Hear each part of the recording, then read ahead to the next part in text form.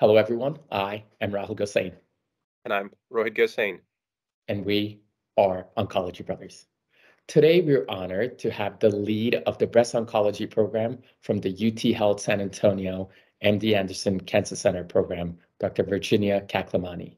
In our discussion today, we're hoping that Dr. Kaklamani will walk us through her treatment algorithm for hormone receptor positive breast cancer. Virginia, thank you so much for joining us today. Thanks, Rahul. It's a pleasure to be here. Virginia, welcome. First of all, congratulations on phenomenal San Antonio Breast Cancer Symposium for 2023. Thank you. It was exciting to see all the data presented. It was exciting to see everybody there, honestly, and everybody was smiling. To me, that was the dynamic. That I was standing up where we have our little lounge, and I was looking down, and everybody kept walking around smiling. So to me, that was the best part. Especially because the science is changing so much and it's just benefiting our patients so much. So it is smiling faces indeed. So diving into our first area here, which is the localized or early stage breast cancer. Again, our focus is to go over some of the common scenarios from community oncology perspective. Virginia, your take here on the early stage. So early stage, we want to differentiate between pre and postmenopausal. So let me start with postmenopausal because things are so much easier there.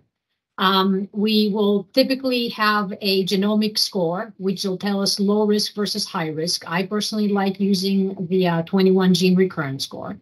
And anytime we use that score, if we have a patient that has 1 to 3 positive lymph nodes or less, then we decide whether a score is 26 or more or 1 to 25, whether they are candidates for chemotherapy.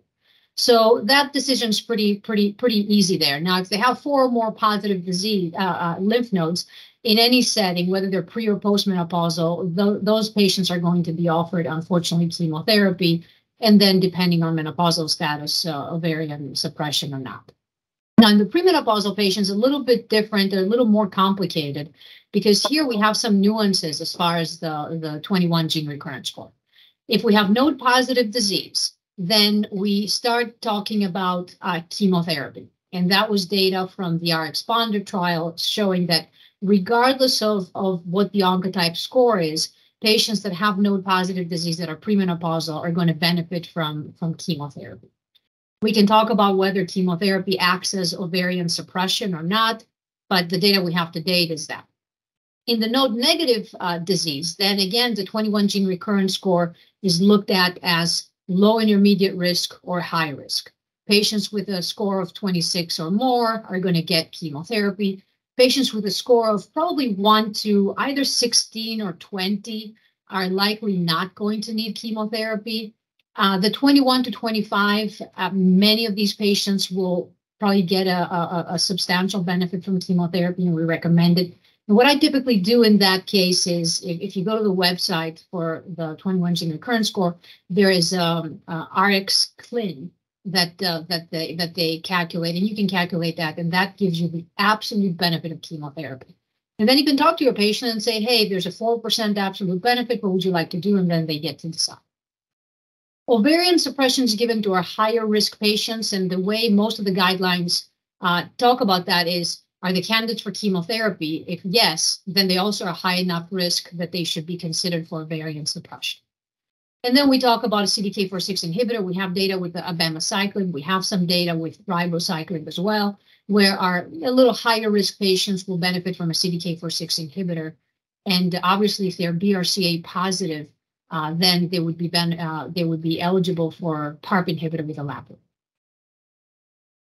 Virginia, thank you so much for covering that. Clinical trials such as TAILORx or RxPonder have given us these tools so that we're not over-treating some of our patients, so that not everyone's getting chemotherapy. And you've touched upon it, that when it comes to pre or perimenopausal women, there are a lot of nuances.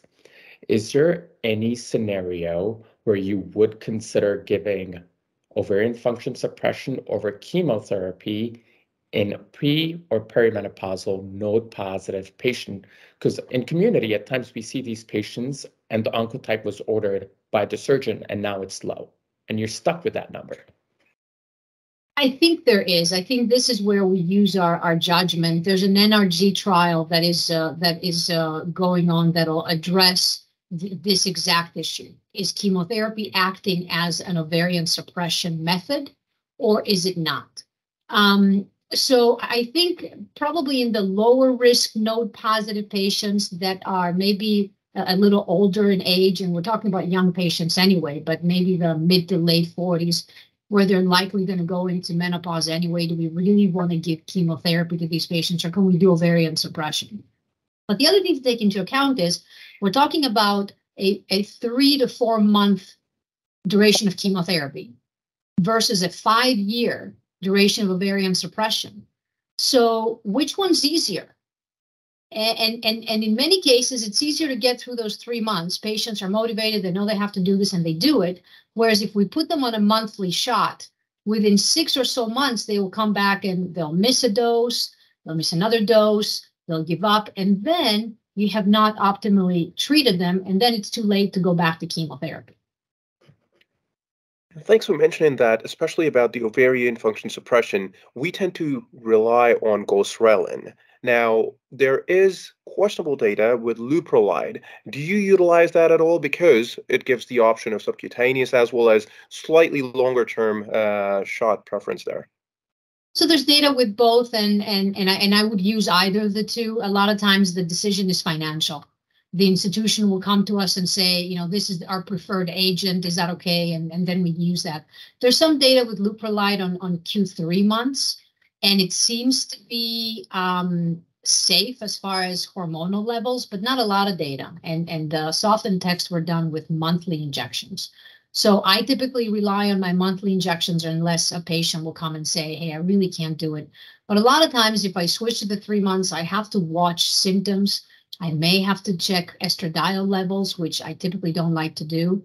Some of my colleagues are, yes, we check all the time, and some of them say, oh, I never check. So you'll never see a standard. We need more data in this scenario, and hopefully the energy trial will add some more data to that. Thanks so much. Just to reiterate, the abemaciclib approval stands where it is approved for 1 to 3 lymph nodes positive with grade 3, along with tumor size more than or equal to 5 centimeter, 4 or more lymph nodes positive. There was a criteria of Ki-67, but that has been taken away by FDA. And also olaparib approved in high-risk patient population. Virginia, That's correct. Thanks so much. Let's dive into our locally advanced stage here, if you don't mind going over the algorithm, please. Yeah, absolutely. So these are the patients that will have 4 or more positive lymph nodes, higher risk. The RxBonded trial did not include them. There were earlier trials with the 21 gene recurrence score looked at retrospectively, but they were prospective trials that showed that prognostically and predictively, it works regardless of node positivity. The only thing you get from more lymph nodes is a higher risk of recurrence for the exact same recurrence score. So if you had a recurrence score of 20 and you had 1 to 3 positive nodes versus 4 nodes or 6 nodes, the patient with the 6 nodes and the exact same recurrence score would have a higher risk of recurrence compared to the patient with the 1 to 3 positive lymph nodes. But the trials, the prospective trials did not include that. So all of these patients would be offered chemotherapy. We typically give dose-dense ACT. You can make an argument to give TC for 6 cycles, but for these nodes, most of us would be giving an anthracycline.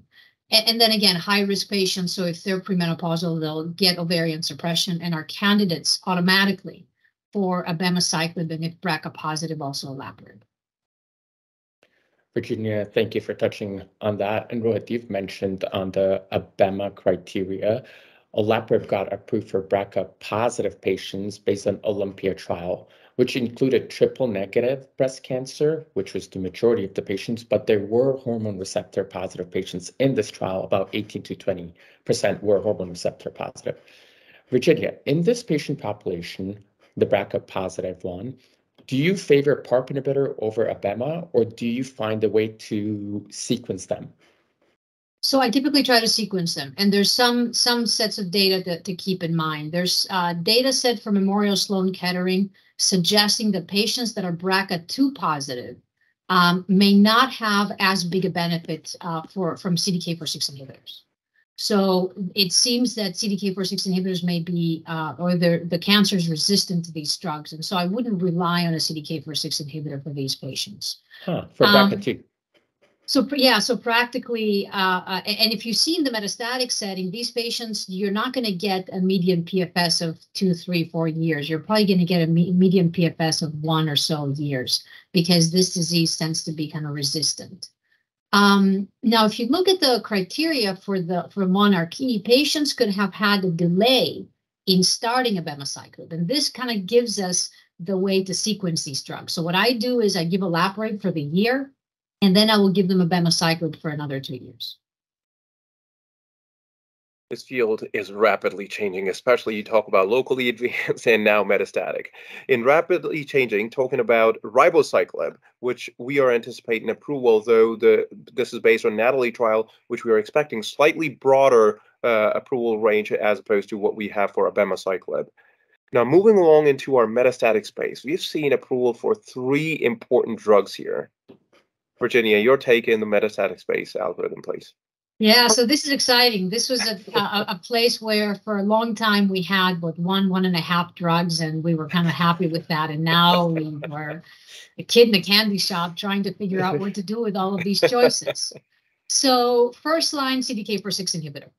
I think that's established. A very, very small number of patients that we would consider not giving a CDK4/6 inhibitor.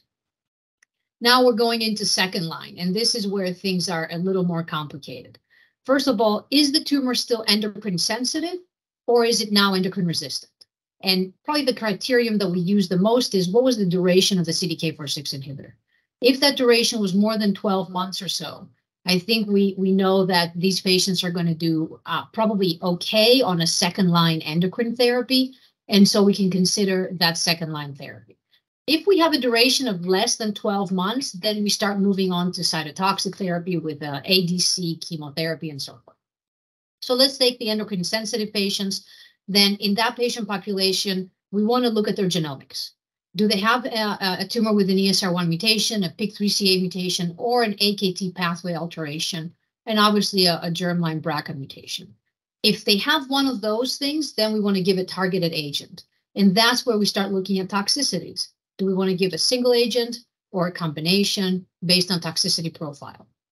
And then finally, if we don't have any of those things, then we have everolimus, older and sometimes forgotten drug, but extremely effective. And then you can use that in combination with either exemestane, fulvestrant, or so forth. And Virginia, before we go on to endocrine resistant disease, let me dial the clock back a little. Even CDK4/6 inhibitors upfront. There are 3 that are approved. We know palbociclib did not meet overall survival. Recent update for abema showed 13 months of improvement in overall survival, but p-value was 0.06. Any preference on selecting the CDK4/6 inhibitor upfront for you? So I think overall, all 3 agents have met primary endpoints for their trials. So then you start looking at statistics, and that's where I call it the statistical game, really. Was one trial underpowered? Was the other trial including patient population that was lower risk? There was a discontinuation rate here and there. Were things not captured, information lost, and so forth? So I would say as one statement that all 3 are effective drugs. Now, what do I typically do? I use ribociclib because of the overall survival benefit. But if I had a patient coming to me, or a patient that I already had from the 2015, 16, where I was using palbociclib, would I switch them? I would not. I would continue palbo. I think it's a perfectly fine medication. Abemaciclib, in my hands, has been a little harder to give because of the diarrhea. And I use it in the adjuvant setting because of the monarchy data, but in the metastatic setting, I tend to favor ribo. Talking about the choice of therapy in the era of personalized medicine. Now, we know we would be checking ESR1 mutation, PIK3CA, AKT. Now, do you check that frontline or when they progress? And is it based on liquid or solid tumor tissue testing? So that's a great point to make. So when a patient is found to have metastatic disease, I always get a biopsy to confirm it. It gives me a little bit of time for the patient to understand what's going on. It also tells me what definitively is going on. So once I get that biopsy, I'll send it for NGS and get preliminary results. And that'll be our PIK3CA AKT alterations, which are present in the primary and metastatic tumor. But that's not going to be ESR1 mutation status. That will potentially come later on because this is a mutation that builds over time once a cancer becomes endocrine resistant. And so I will get a ctDNA testing at the time of progression. And that's going to be my ESR1 status looked at in that patient. And I might find other alterations as well. And thank you for addressing that, because ESR1 mutation is a resistant mutation that you'll see more likely in liquid rather than upfront if you were to test that. Virginia, you've touched upon if there is one of these mutations, you have an actionable drug here. However, if there is a co-mutation, AKT, PTEN, or ESR1, which drug are you going to go after? It's going to come down to toxicities. So do you have any clinical pros on how to manage some of the toxicities that come along with capivasertib or elacestrant or alpelisib? And there was some nice data presented in at San Antonio looking at the Emerald trial in patients that had co-mutations, showing that elacestrant is active in patients that have both an ESR1 and a PIK3CA mutation. And that was reassuring for us. And we've seen this in practice as well. So elacestrant is relatively well tolerated, or can have some GI toxicities, mostly a little bit of nausea or so forth. But on Emerald, only 8% of patients were on antiemetics. So that's going to be a small number, but obviously we can do that if we need to. When we look at alpelisib, I would say blood sugars are the biggest limitation. And, you know, I live in South Texas. We have a lot of pre-diabetics and diabetic patients. So it's been hard to give. With capivasertib, pleasantly surprisingly, there's not as much hyperglycemia, but here we go into diarrhea. And we can have a little bit of stomatitis as well. So that's something to keep in mind. I think mostly for the diarrhea, we want to tell patients to have some antidiarrheal at home because they may need to start it. We also are starting to look at dose escalations the same way we were looking with neratinib to see if there are any other strategies out there to be used. But at this point, I would just say have your antidiarrheal at home to use as needed. Sticking with the side effect profile, in third or fourth line, we used to rely on chemotherapy heavily. Now, luckily, we have TDXD as well as sacituzumab to use. Now, TDXD, we know, causes some nausea, fatigue, alopecia, and more importantly, the dire complication of pneumonitis, which needs to be very much kept in mind. Talking about sacituzumab, first of all, how do you sequence sacituzumab and TDXD here? And also some clinical pearls and some thoughts on side effect profile of sacituzumab, Virginia. Yeah, absolutely. So we have the DESTINY-Breast04 trial that included mostly ER-positive patients. There was only 58 triple-negative patients on that trial. So the TDXD data with HR-positive patients is pretty good. And so for this patient population, I'll typically give TDXD before I give sacituzumab. But I'll take things into account like toxicity profile. For example, with sacituzumab, you're going to see some neutropenia.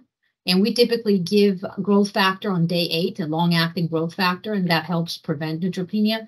It's a little bit of diarrhea. Diarrhea hasn't really been an issue for me. It seems to be pretty manageable. And we give anti-nausea medications anyway.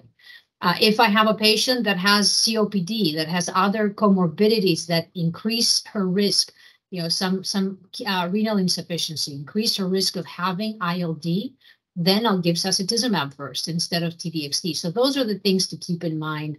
But typically, I'll give TDXD first, sacituzumab second.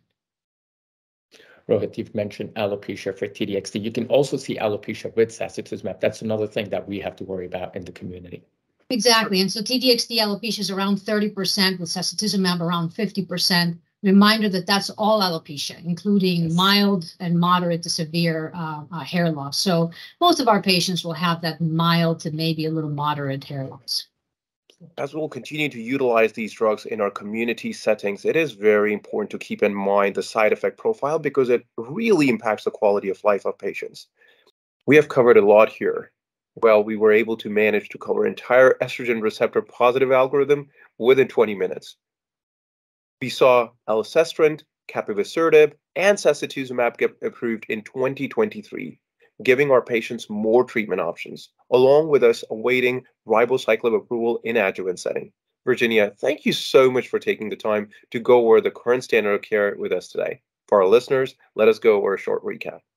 In this discussion with Dr. Virginia Kaklamani from UT Health San Antonio, MD Anderson Cancer Center, we have covered the treatment algorithm for hormone receptor positive breast cancer. In early stage, relying on Oncotype DX to dictate who benefits from chemotherapy has been the key from our Exponder trial. We have learned if a patient, particularly premenopausal, is lymph node positive, they are going to be benefited with chemotherapy regardless of their Oncotype DX score.